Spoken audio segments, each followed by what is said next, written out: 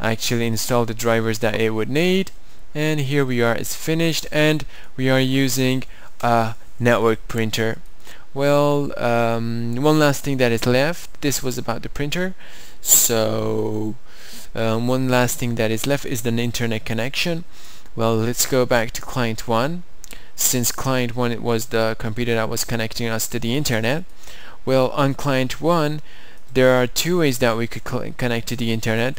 One, let's go to my network places, click properties. One is the dial-up connection and the other one is the router connection.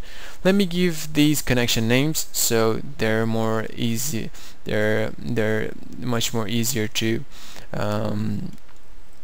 understand. For instance, local area connection number 1 is my connection that connects me to the work group. I would call it work group MS home. Okay, and local area connection number 2 is the internet connection. Okay, for now I have disabled this, and this is my new dial-up connection. I would call it AT&T connection.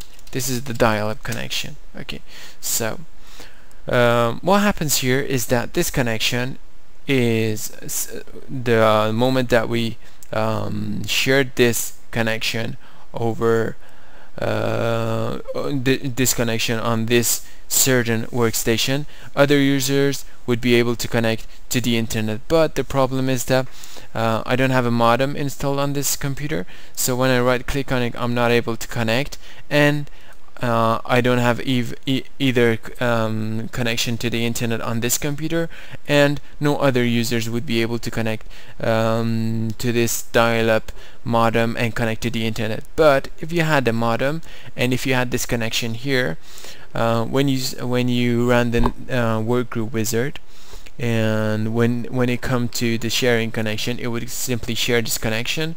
You would have access to the internet on this computer and on any other computer on your work group, and when on other computers on your work group you attempt to connect to the internet, the same dial-up box would be open up, and the dial-up would be the modem would dial up to the internet from your computer, and the internet connection would be shared for the third party that is connecting to the internet. Well, here since I don't have a modem, I would be going ahead and deleting this.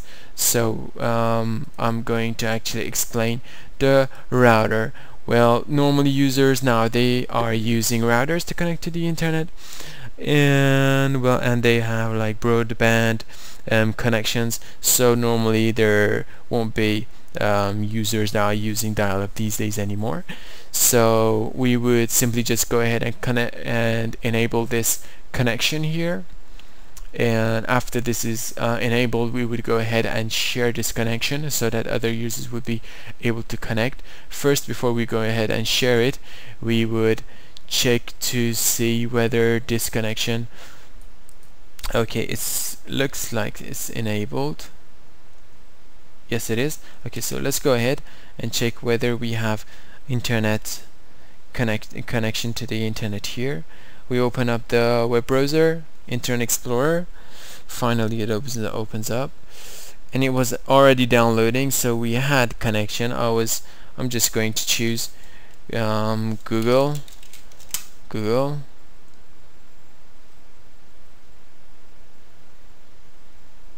and finally it would bring the Google web page in it. Okay, in a second or two. Okay, so we have access to the internet here.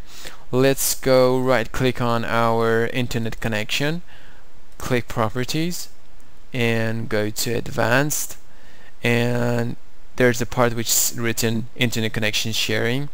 The short is ICS. Choose this option, allow other network users to connect through this computer's internet connection. This would share this specific internet connection. Allow other network users to control or disable the shared internet connection. This depends on your own, so you could choose it or either disable it. Click OK, and it says when an internet connection sharing is enabled, your LAN adapter will be set to use IP address 192.168.0.1. Your computer may lose connectivity with the other computers on the network. If these computers have static IP addresses, you should set them to obtain their IP address automatically. Well, when you turn on internet connection sharing, your IP address is changed to this. So since we had similar IP addresses, and that was the reason that we were connecting to each other based on one subnet, right now when this computer IP address is changed, no one would be having access to this computer anymore, and no one would be having access to the connection that is shared. So what we have to do is that it says, are you sure you want to enable this sharing? We say yes, and it would go ahead and start to share this connection. Well, as soon as this is shared and configured, we would go ahead, go to other workstations that are placed on our work group, and we would go, for example, to client 2, and we are on the administrator. Double click on our network connection. This time, instead of manually configuring the IP, we choose the obtain an IP address automatically and click OK, and click OK. It would go ahead and acquire an IP address from the DHCP router, the DHCP on the router. Let's go to client 3. Here we are with the Melody account. Let's log off. It would be the same. Let's just do it for client 2. It would be the same for client 3, so there won't be any problems. If it works for client 2, it would definitely work for client 3 as well. So it would take a little bit of time. Oh, here I think it's done, if I'm not mistaken. Oh yes, it's done. It's actually, as it says, is acquire network address, and it's done. Okay, so let's go ahead and see if we have access to the internet. I'm going to check for the administrator. It won't make any difference. If it works for the administrator, it would work for the users as well. As you see here, msn.com is opening up, so we're connected to the internet here as well, and there's no problem.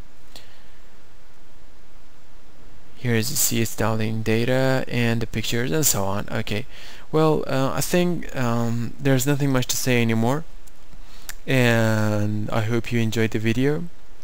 And well, to support us, you could either subscribe, recommend us to other users, and well, so on. If you have any other problems or questions, you could just simply either post a message in YouTube or leave a comment on the blog, or either send a message to importlabs@gmail.com. and well, that's it. I hope you enjoyed the video, and goodbye.